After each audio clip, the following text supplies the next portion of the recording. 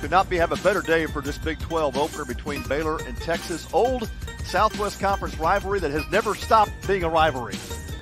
As he has been able to produce home runs, RBI from that top spot, and a big part of that is because the bottom of this order has been producing for Baylor. McKenzie not cheated on this one. That'll get down for extra bases. And the freshman has his first career Big 12 hit. Ray Faltini stands behind him defensively, your shortstop.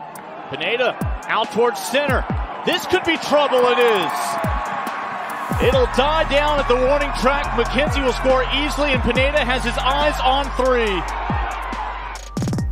The 2-2.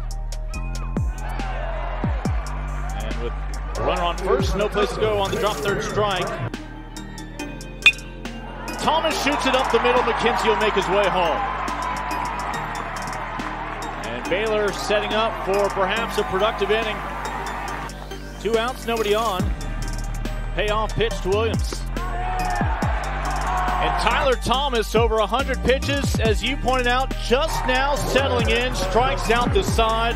The perfect 3 up, 3 down. 1 for 6.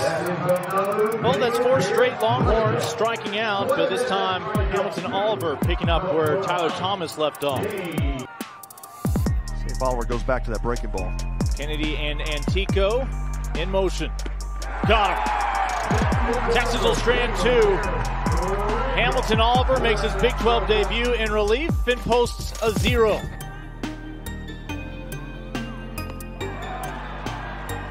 Drop third strike, tag applied for Thomas.